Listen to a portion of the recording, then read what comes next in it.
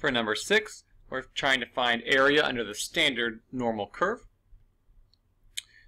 And I'm going to actually start with B here. We're finding the area under the normal curve to the left of z equals negative 1.58 plus the area to the right of z equals 2.58. So looking at a visual example here, we want the area to the left of negative 1.58, so estimate it's about right here, plus the area to the right of 2.58, so estimate about right there. So we want this area plus this area. And this area is really easy to find in Excel, so we'll go do that right away. So the area to the left of negative 1.58, we're going to use the standard normal distribution, so equals norm.s. And then we want our data value, so I'll use cell reference there, and we use true. And Excel tells us the area to the left of that data value. So about 5% of the area is to the left of that data value. Now the area to the right of this data value, there's just one extra step. If we equal norm, or if we use equals norm.s distribution, and we use cell reference here, that 99% is actually the area to the left of the data value. Excel always gives us the answer back, the area to the left. So if 99% of it is to the left, well, how much is to the right? We just need to do 100%, so 1, minus the area to the left. So if you're doing area to the right, you always do 1 minus what Excel gives you back. So that's the area to the right. And so the final answer for this problem that we were looking for is the sum of those two areas.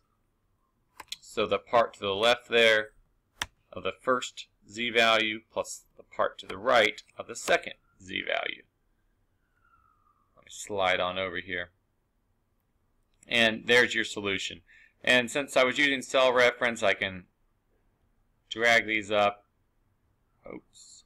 I could drag these up and get my answers for all the other parts of the problem as well.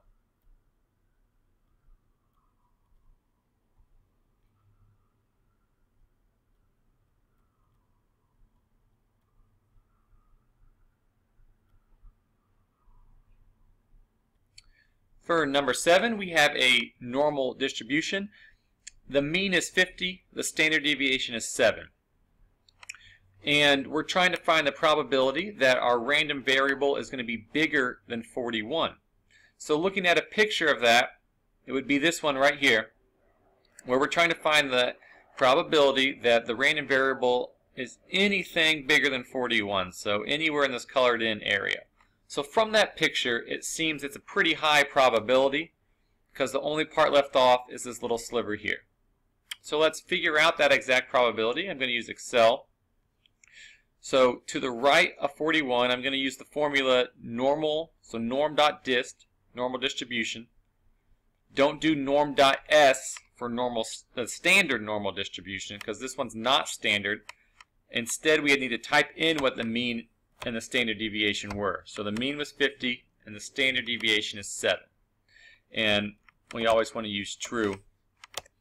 Now this is the probability, I'll get a few more decimals on that. This is the probability of being at 41 or less. Remember, Excel always by default shows you the probability of being less than the given value. So Excel just gave me this, which is not what we're looking for. We want the probability of being bigger than 41.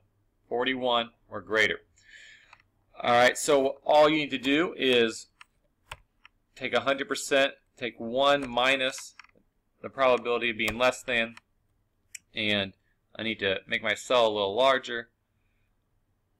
And here is the result of the probability of being anywhere to the right of 41. So it looks like around 90%. For number 8, we have a normal distribution, mean 50, standard deviation 7. looking for the probability that our random variable would be in between 35 and 64. So that's this picture here. And then using Excel, so to the left of 35, normal distribution. 35, our mean's 50, standard deviation 7. And then for 64, the mean's 50, standard deviation 7. Always use true. So Excel's always telling us those probabilities to the left. Whenever you're doing in between two numbers, you calculate them both. And then you just need to do that larger one, subtract off the smaller one. And that's the probability of being that the random variable is in between 64 and 35. For number 9, we have a hybrid car with the mean of 57 miles per gallon. That's pretty good. And the gasoline mileage is approximately normally distributed with the standard deviation of 3.5. And we're going to answer these questions. So the proportion of hybrids that gets over 60 miles per gallon, how are we going to figure that out? We're going to use Excel. So for over 60,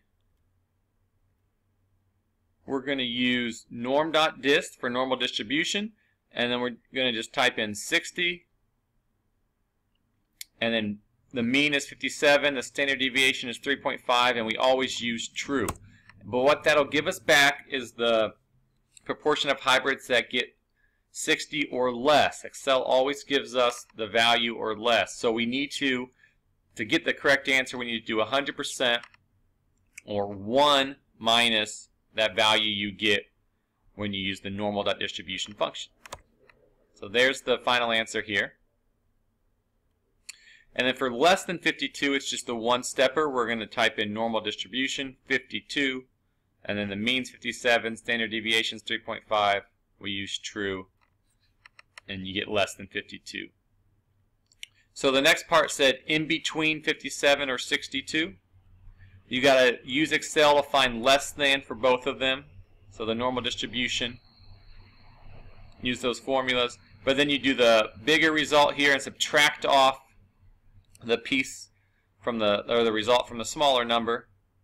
So over here I did a bigger result minus a smaller. Now all that leaves you with is the part in between those two values, because you're subtracting off that tail end that's below the smaller value. And so that's the probability that hybrid would be in between those two gas mileage ranges. And the last one, the probability a randomly selected hybrid gets less than 46 miles a gallon. For a less than, we just type it in directly, 46. The mean's 57, standard deviation is 3.5. We use true, and Excel gives us the probability of being less than that given number.